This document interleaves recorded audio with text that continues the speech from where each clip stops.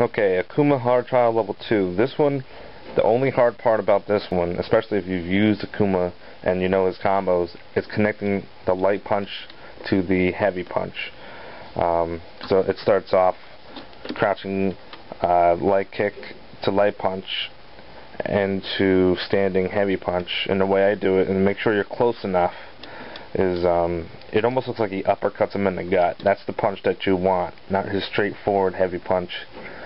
So basically, as soon as you do down and light kick, and then you hit light punch, as soon as you hit that, you're letting that off at the same time. So it's like that into the heavy punch, and then as soon as you're pressing down a heavy punch, you have to immediately go into down back light kick to get his hurricane light kick off.